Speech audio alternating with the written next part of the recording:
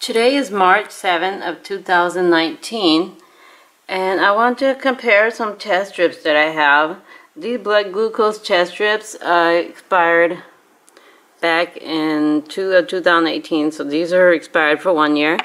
And then I have some that expired back in September of 2018. And then I have these which are still good for another year, and they don't expire till 2020, March 31 of 2020.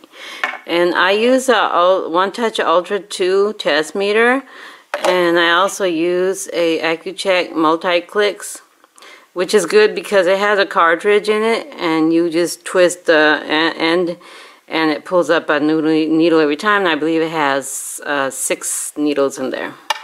So I'm going to go ahead, I already took the strips out just a few minutes ago, and I'm going to go ahead and test it and compare it and see what the difference is.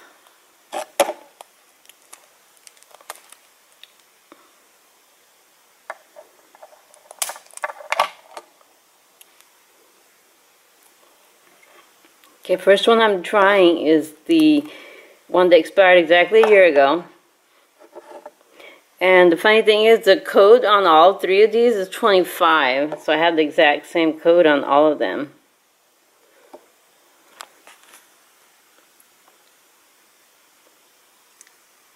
Okay, so the one that expired a year ago is coming out to $1.99.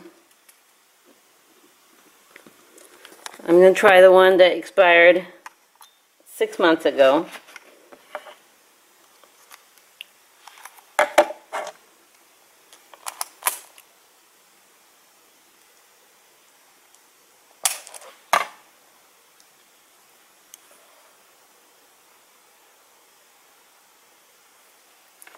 Okay. That one is $1.86. And now I'm going to try the current one. That one doesn't expire till March of 2020.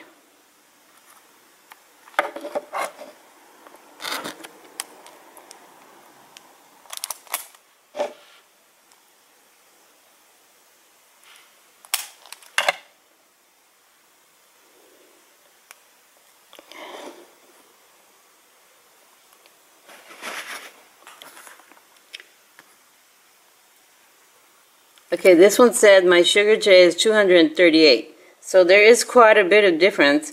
And also, even within the vials themselves, there usually is a difference between each strip. Usually like a few numbers here and there, but these are quite a bit different. The one that expired a year ago is coming out to $1.99.